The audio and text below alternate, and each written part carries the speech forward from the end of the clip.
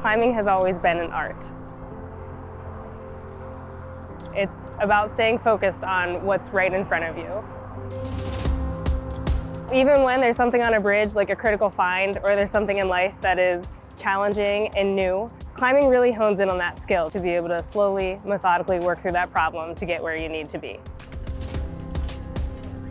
I originally decided to go into engineering because I had the thought and the passion that if I could use my skills to make a difference in just one person's life, that's what I wanted to do.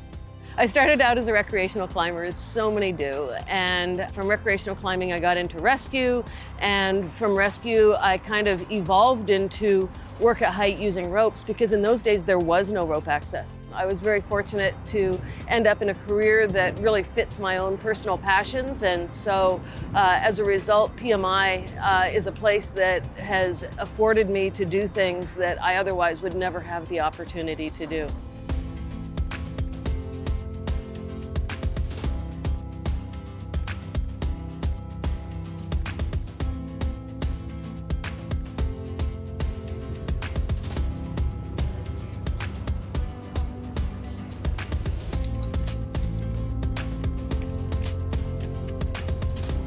It's been a real struggle as a female in this job, just because we have different anatomy, we have different things we have to deal with. At the top of Big Mac, we were doing inspections and doing short drops. I had to stay up towards the top, which was the easy part, just so that I could use the facilities and take off my harness and do what I needed to do.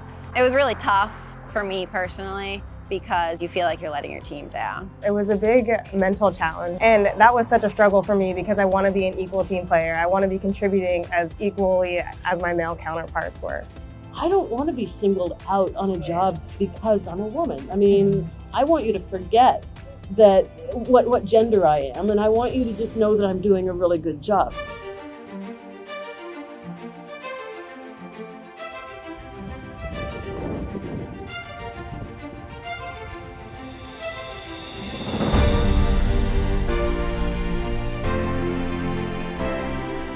When Krista and Hira approached me about needing a harness that worked for them in the field, I knew there had to be a solution that from a program level we could resource them and get them to the right people to help develop something that was going to make their day-to-day a bit more equitable when it came to the rest of the team.